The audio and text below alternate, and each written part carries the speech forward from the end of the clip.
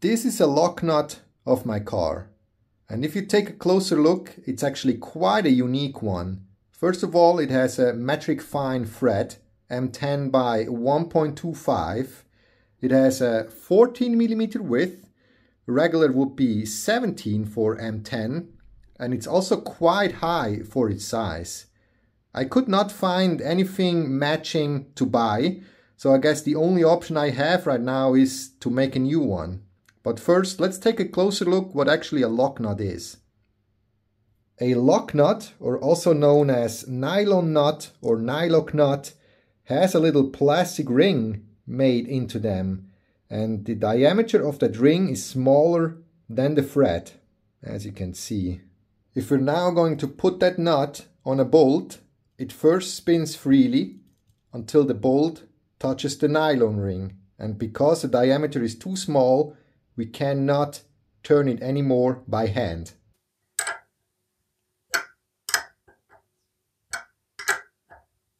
And as you can see, the bolt just makes its way through that nylon ring that was first too small.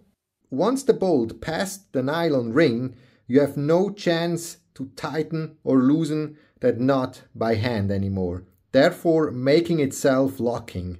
Now let's loosen that nut and take a look what happened. As you can see, the bolt now has pushed a thread into that nylon ring. Therefore, you should never reuse a nylon nut and always replace it. I've cut this lock nut in half so we can take a look inside. Here we can see the nylon ring, but how did it get in here? Well, this section right here was actually straight at first. Then you insert the nylon ring and then you deform the top so it kind of like clamps the ring in here. And that's all that's to it. So all I need to make my own lock nut is just machining the nut itself, but leave the top section straight, make some nylon rings and make a pressing tool to bring them actually together. Let's go.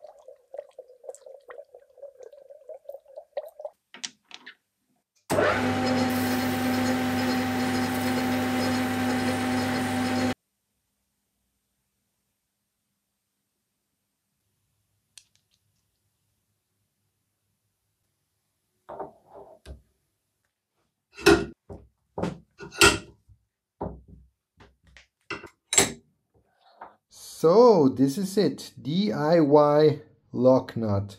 Worked all as planned and looking very good. And as you can see, it has the exact same dimensions as the original one. Now let's see if it actually works.